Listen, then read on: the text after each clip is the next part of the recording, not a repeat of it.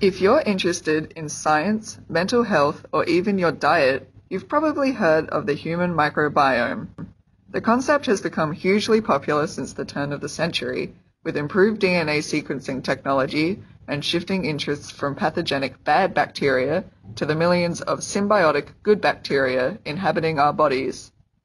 An individual's microbiome is simply the collective genomic material of the human microbiota. Everyone's microbiome is unique, with different populations of microbes inhabiting various niches of the body, often to achieve the same metabolic effect.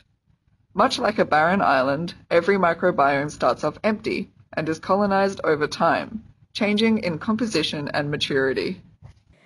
The human gut is a center for microbial activity. Here, microbiota composition can be affected by several human-induced lifestyle factors. It turns out that gut microbiota can affect the body too, a concept shown by recent research into the gut-brain axis, or GBA. The GBA describes the intricate, bidirectional highway of interaction between the central nervous system and our gut microbiota. This fascinating relationship has implications for many illnesses.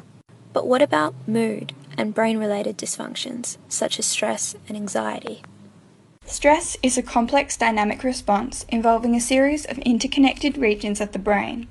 Stress disrupts homeostasis, and most organisms have a defensive response to re-establish homeostatic balance once the stressor is removed. This is conducted by the neuroendocrine hypothalamic pituitary adrenal HPA axis, which releases behaviour-altering chemicals. The influence of stress on the bidirectional gut-brain axis is not fully understood. However, its impacts have been observed and mechanisms of communication along the gut-brain axis have been proposed. Studies have identified important stress-induced changes in the community structure of microbiota. A study examining stress in early life of rodents found the microbiota of stressed rats to be significantly different to non-stressed rats. An increase in colonic motility was also observed in the stressed rats. It was found that extended and recurrent stress can have lasting effects on microbiota. However, occasional stress only results in transient change. Another study arrived at the same conclusion and suggested that this change in the community structure results in an increased susceptibility to enteric pathogens. It was also found that the change developed over several days following the stressor and was not immediately observed. In this study, 2 families of bacteria were identified to have decreased in relative abundance in the stressed mice.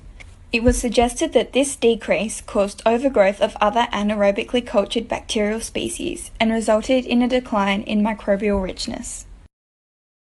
Evidence from studies on the gut-brain axis using antibiotic treatment, probiotics, and germ-free mouse models indicates that development and changes in the gut microbiome have the ability to influence stress response and increase or reduce stress-related behaviours.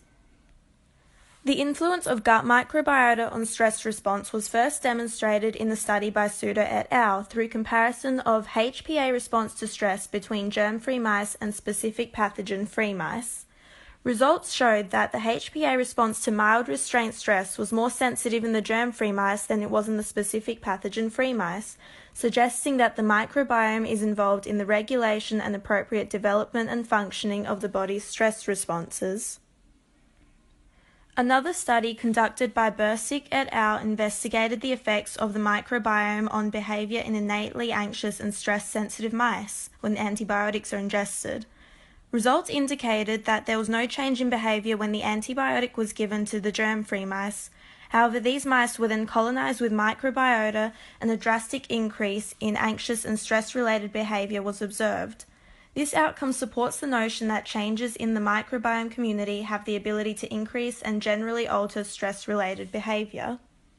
The exact function of gut microbiota in the pathways of communication along the gut-brain axis remains to be fully understood, which is predominantly due to the lack of knowledge in the roles and types of gut microbes.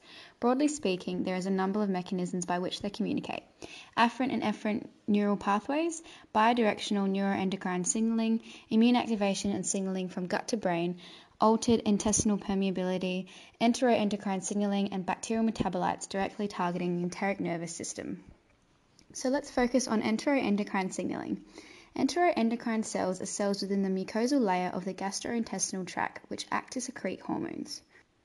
It has recently been proposed that bacterial metabolic byproducts stimulate the secretion of various neuropeptides which then presumably diffuse through surrounding connective tissue. Here, they affect the gut-brain axis through either the enteric nervous system or other afferent pathways such as the vagal sensory nerves.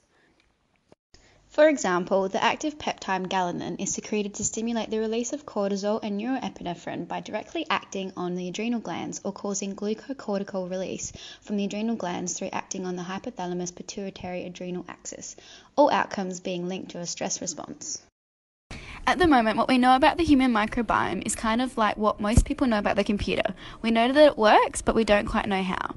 With this being said, the Integrative Human Microbiome Project aims to help link our observations of the gut-brain axis with proposed mechanisms by improving our ability to collect and analyse human microbiome data.